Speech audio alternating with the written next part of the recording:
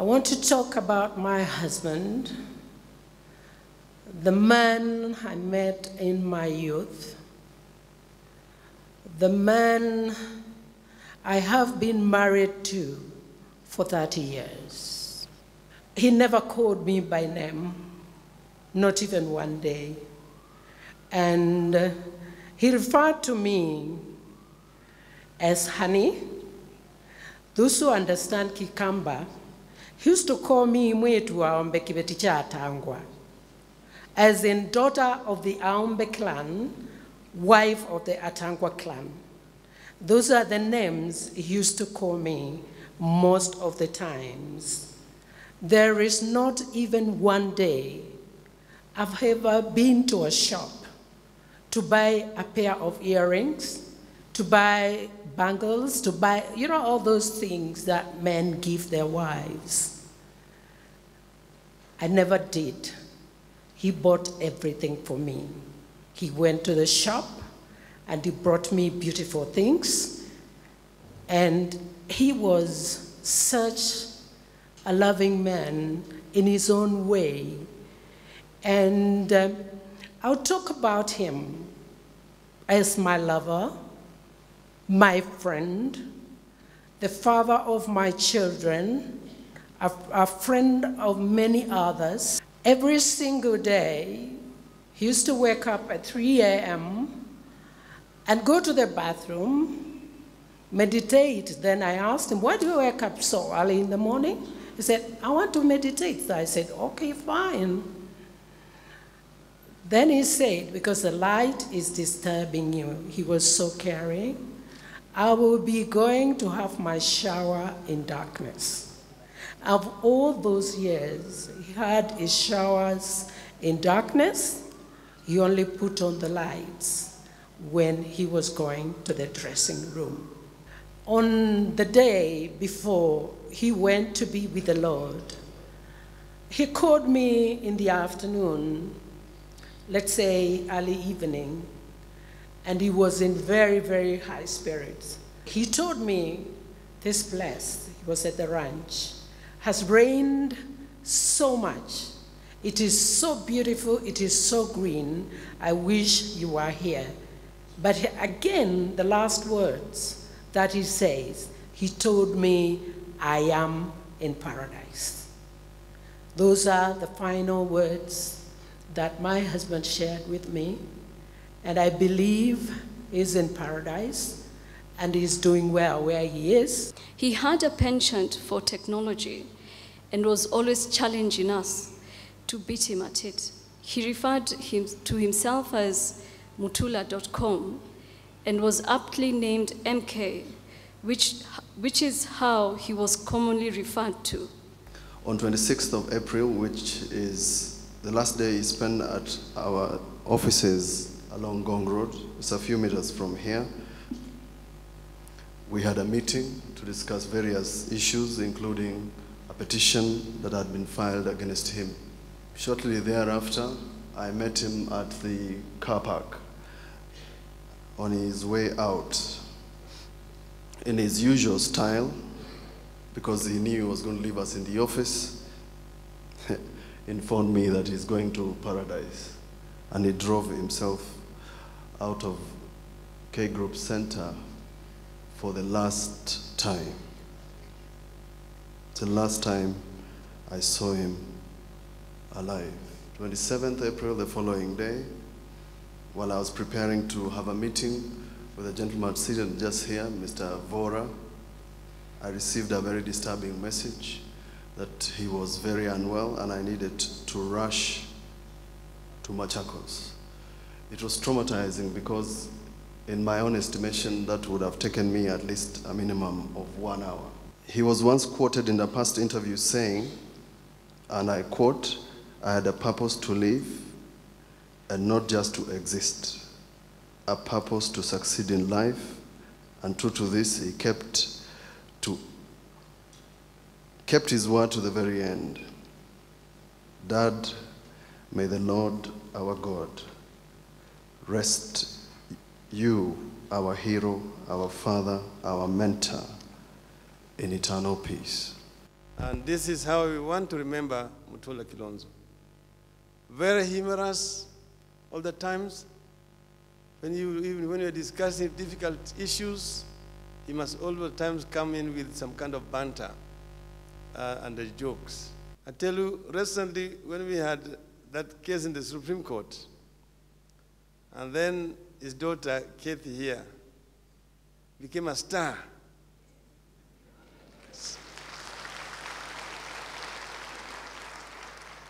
So I called him and said, that little girl is brilliant. He told me, what about me? But then he went on to say, look, many people have asked me for her hand. And I said that I cannot substitute brains for cows. And therefore her hand is not available to anybody. We have worked for a long time with Mutula. I don't want to speak at this time. I only want to thank members of his family who have shown courage, because that is what we are called upon to demonstrate at a difficult time like that, like this time. And I am very grateful to have been associated with them, and I want to see all of them united, strong, speaking very specific, proper English. It is really important. It's very, very important indeed. I would like you take up that same spirit, and from you, get us one of you to take up these matters in, well, let us not talk about politics now, but we are all talking about politics, even those of us who are about to leave it. So, ladies and gentlemen, I don't really want to speak on these matters, but I would like to be able to say whatever we can do to help the family and to assist you in the next weeks. Please do not feel shy to call upon us. We are here, and we're not here just to say goodbye and get away. We are here for the reason that here is a friend of ours, a genuine friend who was a close personal friend, and we all admired him. And we would like to continue to help you in whichever way it is possible. So please don't be shy to call upon us and speak to us freely, very freely, as to what we should do to assist you. In 2002, when we were defeated, then as KANU, by the Rainbow Coalition. And I remember Mutula, and maybe this is the occasion for me to say this. When we were in State House and we are watching the results, and many people did not believe KANU would lose. And we were many, we were about 20 sitting in State House. And the numbers were on the screen, and the numbers kept on, the gap kept on widening. And I remember one gentleman, who I don't want to mention his name, said, does Moi know about this story that is going on the screen? Because many people expected that Moi would do something and the numbers would change. And so we went and prepared the concession speech, and we were many, we were about 20. By the time we arrived in Serena, we were 3, because the rest of the people had taken off. And in conclusion, therefore, let me say we are celebrating the life of a patriotic Kenya. I want to join those who have said that everything will be done to ensure that Mutula Kilonzo gets a befitting and a deserving send-off, devoid of any speculations. It is unfortunate he did not have the chance to make his maiden speech at the Senate. However, if I was to imagine what he would say on that day, the words of Winston Churchill on his maiden prime ministerial speech in 1940 ring true. I have nothing to offer but blood, toil, tears, and sweat. What is our aim? I can answer in one word: victory. Victory at all costs. Victory in spite of all terror. Victory, however long and hard the road may be, for without victory, there is no survival. In the days and weeks that have gone by since Tata left us, we've been touched by the individuals from all walks of life who've come to pay their respects. We've been touched by how emotional and bereft they have felt. It has also reinforced how proud we were of him and how proud he was of his family. That this man from a village in Boni achieved so much in his all too short life and yet remained true to his principles is an inspiration to all of us.